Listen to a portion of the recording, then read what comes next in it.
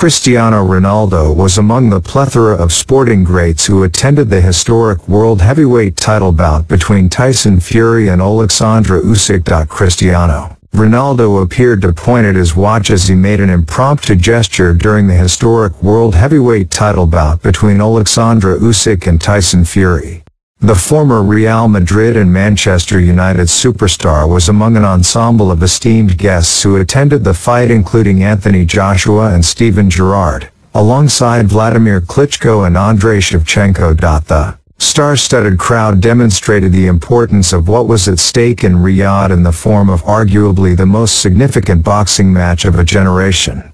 Eventually, it was Usyk who prevailed as the Ukrainian secured sporting immortality and becoming the first unified champion in the weight division since Lennox Lewis in 2000. The man, known as the Cat, started strong in the opening few rounds, before the Gypsy King showed his famous staying power as he grew into the contest. However, the balance swung in Usyk's favor in round 7 before Fury was saved by the bell following a series of jabs left his flailing on the ropes in round 9.